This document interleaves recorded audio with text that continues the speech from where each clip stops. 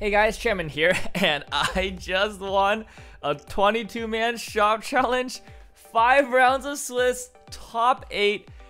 Oh my gosh, I'm so tired. I just got home from dinner. It was such a crazy experience. This was so insane, honestly. Oh my gosh, what a crazy day. And the deck that I took, oh, I have so much to talk about. This is gonna be such a long video because I'm tired.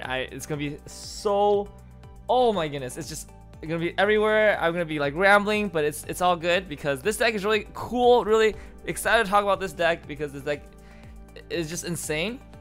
Gotta get some backstory. Okay, so Hololive Volume 2 dropped last week, so we're currently in the 2-week window where Hololive Volume 2 is not legal for shop challenges and regional events. Obviously regional events don't happen, so just shop challenges specifically. Starting next Friday, Hololive Volume 2 will be legal for shop challenge, which means Gura, which means Gura and Gura and Gura, and there's gonna be a ton of Gura players. So during this quick window where Gura is not available, I wanted to really think hard about like what is the best deck to be playing right before Gura comes in. And I labbed a bunch. I talked to a bunch of people, thanks to Randall especially, gave me a lot of pointers. I discussed a prototype version of this build with him. He helped me a lot with some of the numbers, but so I came to the conclusion that there are 4 decks that I want to target in this current meta. Alice, obviously, because Alice is still good. Muron right now is really strong. It just came out. It is legal for all shop challenges. I wanted to target Muron. Itsuki, I didn't really care about because I know Itsuki is good, but it's always just like a coin flip. Like they don't really care about what you're playing or what they're playing. And he just shows up and just plays a good game. But the deck that beats Itsuki is Ichika. And I played Ichika at the last shop challenge I went to. I got 2nd place. I think Ichika is a really strong deck. I think a lot of people are playing Ichika right now because it has a good matchup into Itsuki. Also has a decent matchup into Alice. So I was trying to prepare for these 4 decks. Obviously, don't care about Itsuki because that matchup is just always like, it's just always coin flip. Don't need to worry about it.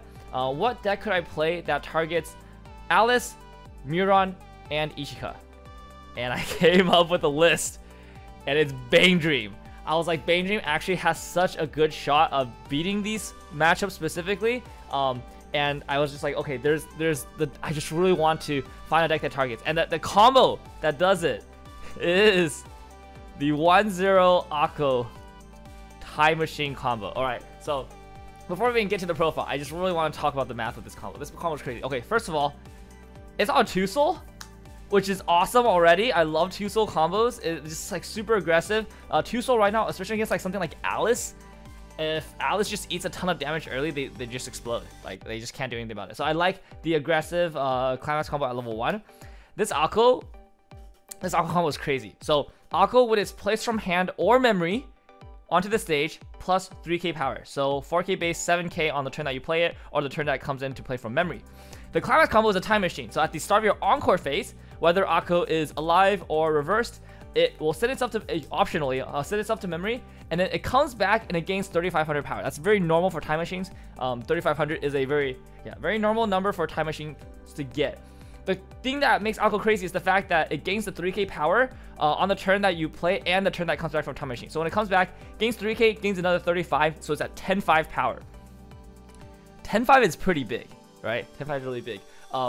Notably, it is 500 short from 11, which is where Alice is sitting at. So if we can just get some kind of global power, you know, like just any global 500, Akko, when it comes back without any climax, without anything, is already contesting Alice's. We're gonna tie Alice, which is really good. That's a really good place to be. However, Muron is 12.5 with both back row. And Muron was the one that I was really thinking, like, can we contest 12.5? Because 12.5 is like the hard number to contest, right? Oh man, Bang Dream can contest 12.5 with the Akko, and that comes with this Misaki package. So the level 0 Misaki is a global 500, so already off to a good start, right? We're playing the global 500 to get Akko to 11 so we can kill Alice's.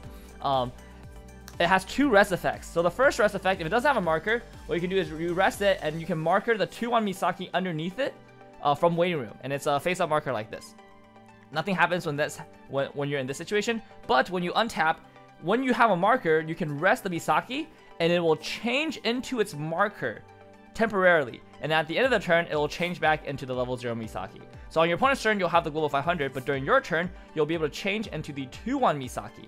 Now the 2-1 Misaki is it's so funny. So the second effect only works with choice climaxes, so we don't play for the second effect. That does not matter. The first effect is where the gas is. Okay, so if you're a level 2 or higher, or if there's a marker underneath the card. So at level 1, if you change into the Misaki, it has a marker underneath, right? The level 0, so it has the effect. Or if you're level 2, it'll just always have the effect. You get global 1k per card in your level to all Anniversary or Hello Happy World characters. So at level 2, that's global 2k to all your Anniversary or Hello Happy World characters, Akko's Anniversary, right? So when it comes back, it's 4k, 7k, 10.5, and then global 2k from Misaki, Akko's 12.5. And 12.5 ties Miron. 12.5 ties Miron. There's no way for Miron to get additional power unless they do like double Miron front row brainstorm, which I mean, okay, sure, right? But you tie 12.5, which means that if they want to keep the Miron on board, they have to counter, right? That Miron doesn't have hand on card or anything like that, so they have to expend a card from hand. They have to expend stock. And if you have the combo again, you just send it to memory again. It comes back again, you know, all that stuff. 12.5 also contests early play Ishika. Early play Ishika has 10k power. They don't play level support or any kind of global power in that deck usually. They could. There's like a 1/1 level support, but I don't usually see it. And if I attack 12.5 into a 10k base Ishika, even if they counter, they just tie. So they're just losing their Ishikas for sure. And obviously they can have the field encore to like save some. But the fact that we basically force all these decks that normally have a really strong level 2 game to sit on some big walls and get advantage just by like existing. Oh, sorry, I hit the camera. Just by existing, we deny them that ability.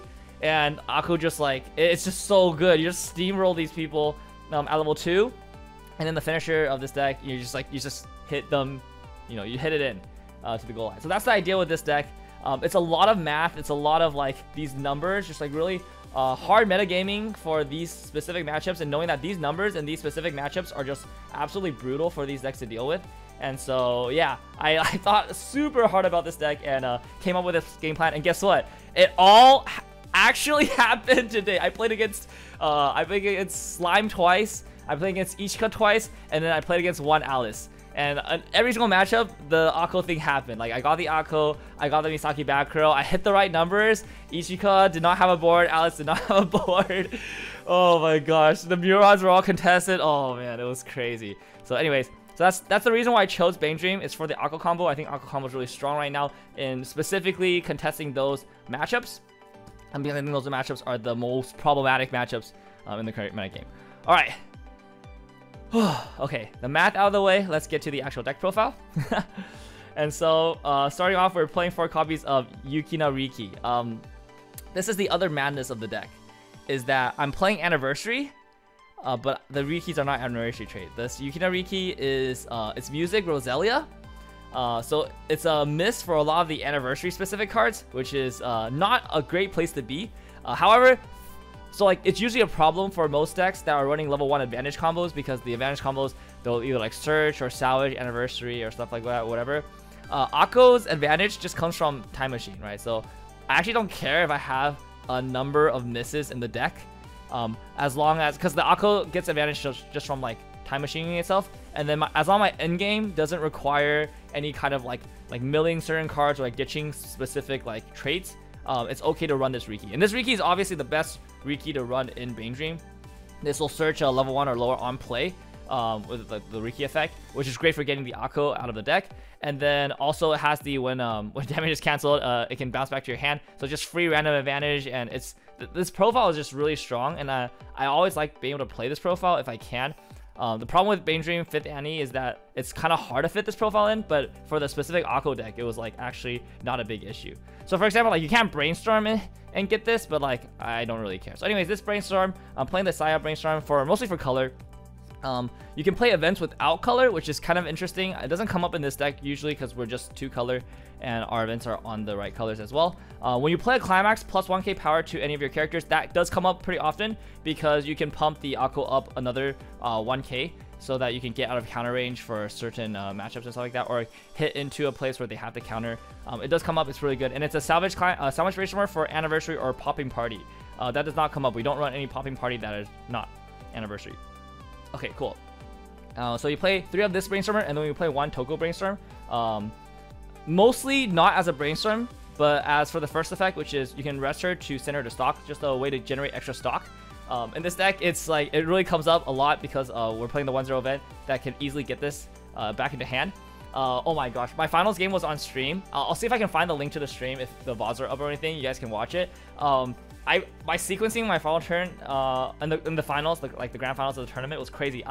On final turn I looped this twice to get 2 stocks so I could like do the full combo. It's crazy. Yeah, this brainstorm is nuts. You basically have to have one if you want your deck to be able to do stuff that it would otherwise just not be able to do.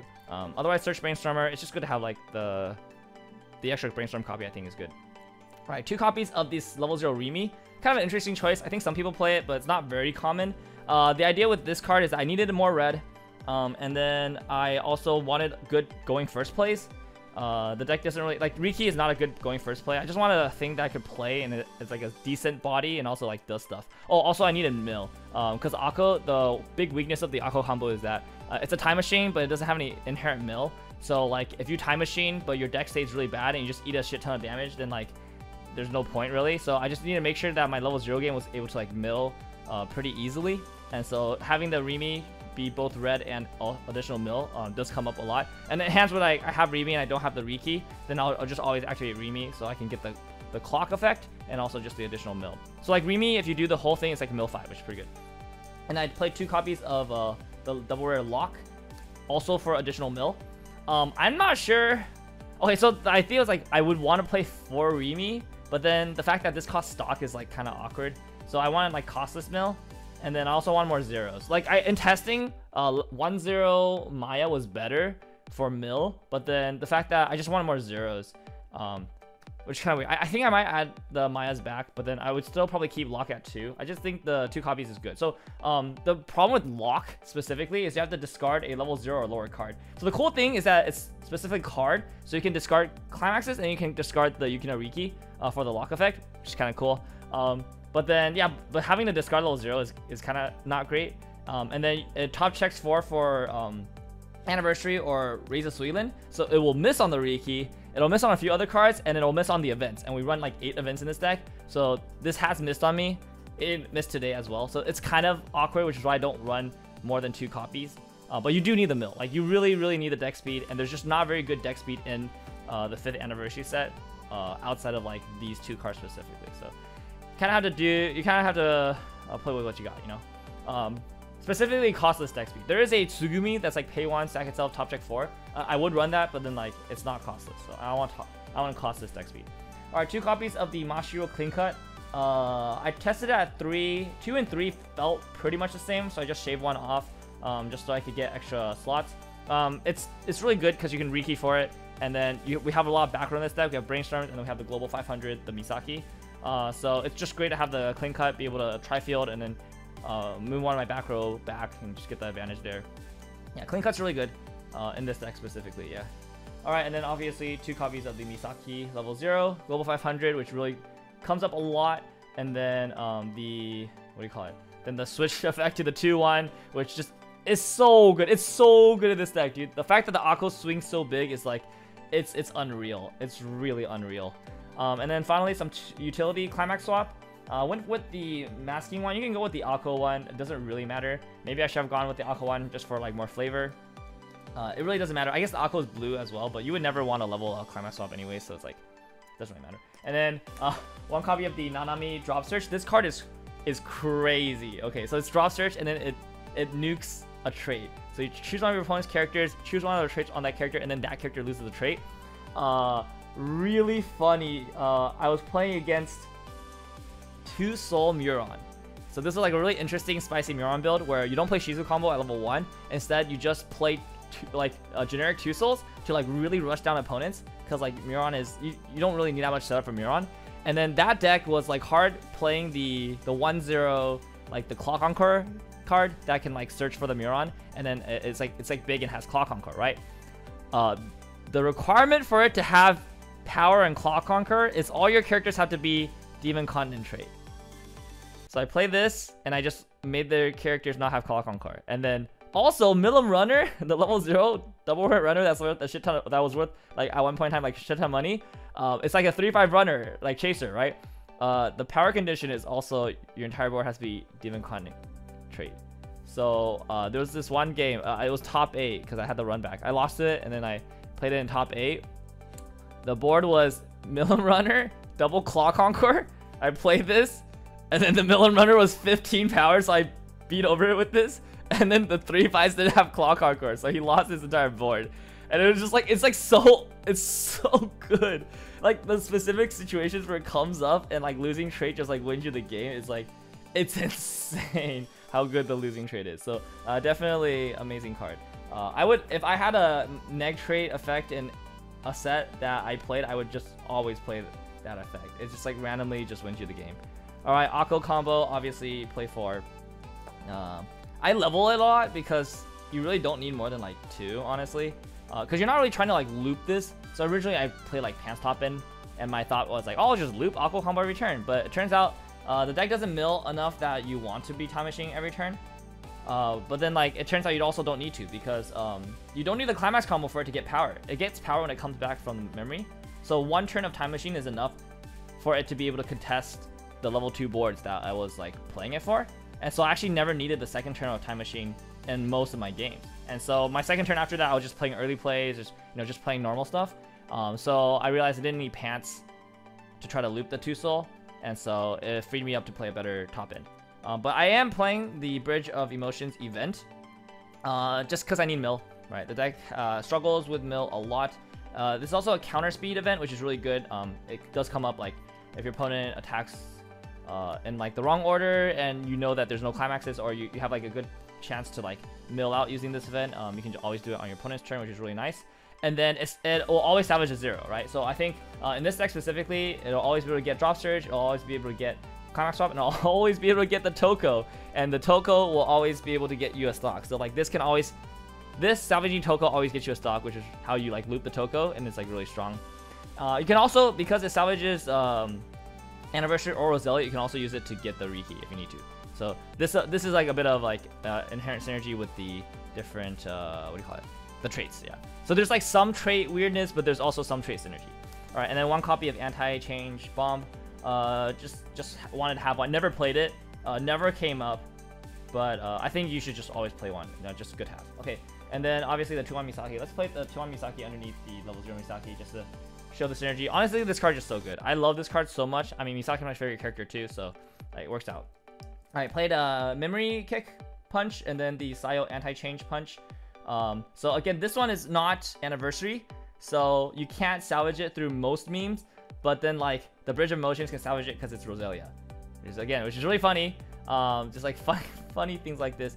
And then the Memory Kick, you can always salvage it with anything. I wanted to run 2 counters because I do have a bit of early play cards in this deck. I think going into the future, I probably would cut the Memory Kick. It just never came up. And then if you brick in this deck, it's like feels really bad because you don't have any kind of like, your combo doesn't like help you fix like a bad hand. So like I might just cut this so I don't have as many like bricks early game. All right, early play package, 2 Toko. Oh, sorry, not Toko. This is Yui. So 2 Yui and then 1 Tae. So the reason why I'm running these early plays instead of like I think Chisato is like the one that's really popular.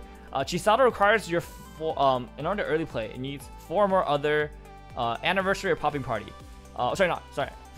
Anniversary or Pastel Palettes. There you go. This is not Anniversary or Pastel Palettes. So if you're ever in a situation where you need to make a full board to try to early play heal, and you have to play a Riki, you can't early play heal.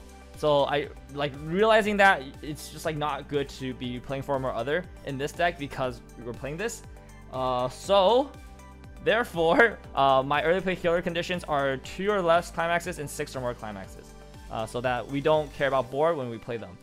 The Toko does have some weird synergy with this deck because you can discard anything, so you can discard this, but you heal a Anniversary or Morphonica character from Clock. So it doesn't heal events, which we run 8. It doesn't heal these cards, and a few other cards we're running. So like, it's kind of weird. So you just have to be really cognizant of like what you're clocking to make sure you can heal it if you want to heal. This is really technical, but it's worth it because like early play healing definitely is very important.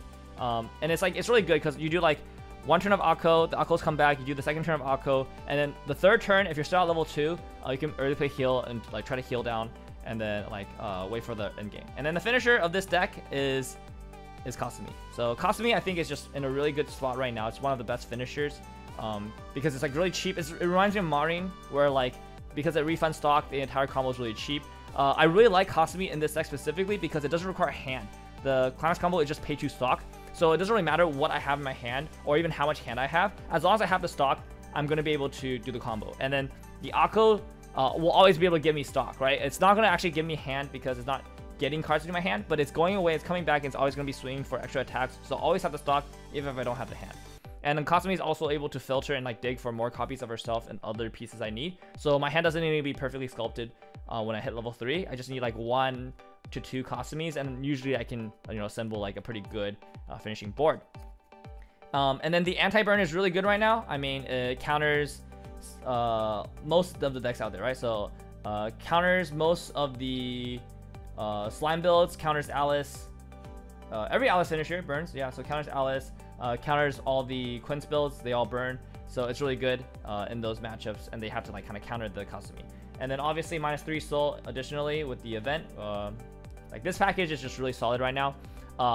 The reason why I was comfortable playing this week, and I'm not gonna play this anymore once Gura comes out, is because like this does nothing against Gura. Gura's just gonna side this for 1 and still gonna be burning like 2 on 1 and then side for 1. And then like what are you gonna do, right? So like this is like really bad into Gura, but it's like really good right now while Gura is not available. And then the final 3 cards, I mean, it's not banned in English, right? But this was banned in JP at one point in time. I don't think it's still banned, right? But stocks off Fumio. All right, so a little bit more anti-synergy, right? This Arisa is like nothing can get it, right? It's music bonsai, so it's not popping party trait, so you can't get it from the brainstormer. We can't drop search for it. The only way we can get it is if we trigger door, if we draw it. So that's why every time we trigger door in this deck, if like there's nothing else pressing that you need to grab from the waiting room, I just always grab the Arisa and I just hold it for level 3. And obviously, like, if you don't need it, you can always just discard it with the Kasumi draw 2 ditch 2. And of course, if you play enough Kasumis, you'll like draw through enough of your deck that like maybe you'll hit it. It's just like the threat of this is just really good. Stock swap Fumio, and then 2 stock swap because level 2 stock swap is broken. Like I just can't believe that like having access to this at level 2 is just so insane. You just like blow out so many like deck states where like they're so comfortable, like they go from like I can't possibly die to I just lose the game. So yeah, and then just having stock swap Fumio, just like, oh, it's just so good. It's so good. It's so good. I think this top end, like currently, is probably just the best top end in the game right now, because it beats everything and nothing can beat it. And so like until Hololive 2 is legal, I would just be playing this. And then the moment Hololive 2 is legal for like shop challenges, I'm just never playing like this at least. This is still pretty good though. Yeah. So once again, I just hard metagamed. Like I think this right now like absolutely destroys the current field. And I was just playing for that, and then oh man, I can't believe it. It worked. It worked. I mean, I lost 2 rounds. I lost against Slime once. It was a pretty close game, but ultimately like I just ate too much damage. And then I lost against Itsuki because like I just flipped tails on like 5 coin flips. I think I attacked 7 times and I just died. I just like ate just so much damage. I just could not like assemble a board to save my life, and I just lost the game. But then in top 8, I played those 2 players again and I won. So like just definitely showing that it was like this deck, you know, if it bricks, it bricks, and like you can't really do anything about that. But like in any normal game, this deck is just really, it's just so good. It's so good, dude. If I had the VOD, I'm trying to see if I can get the VOD for that finals game, because my semifinal and my finals games were both streamed on the Cardar Twitch channel. They were both really good games too. Oh man, I played like really well, and you can just really see like the craziness that this deck can do. Like all the sequencing and just like your opponent just never gets a board, and you just always get damage, and it doesn't matter what your hand is because like Kasumi is just stupid. Oh, you can tell I'm like really tired, and but I had a lot of fun today. It was such a great day. I had so much fun. So yeah, this deck is super cool, and unfortunately its time in the sun is like, it's like Twilight, right? Like it's the Twilight Hour deck. This deck is going to be horrible in Hololive 2 meta, but in this rare unicorn Twilight Kimi no Nawa moment, it won a shout challenge. Alright, so that's it for this deck profile. It's a bit of a weird, rambly one. I hope you guys still enjoy it. Oh, it's still pretty short. Wow, the time... Okay, still kept it pretty precise. Or concise, I guess. Yeah, let me know if you have any questions in the comments below. I'll try to get the deck log out as well. Yeah, I mean, I just think the thing I learned most about playing and preparing for this shop challenge is like, if you want a metagame, and if you just really want to spend a lot of time just really thinking hard about a meta, like a certain field, and really preparing for it, you can come up with some of the coolest stuff. Like, there's so many viable decks and strategies and sets in Weiss right now, even in English, that like you can just come up with that dream deck. Like today, I felt so good. Even the games I lost, I was like, if I just get another shot, I know I can win this game, because I know this matchup is like not a problem at all. And like, oh, I just felt so good playing this deck today, because I feel like I just had the read on literally everybody in the room. It felt amazing. All right, that's it for this video. I hope you guys enjoyed it, and I'll see you guys next time. All right, peace.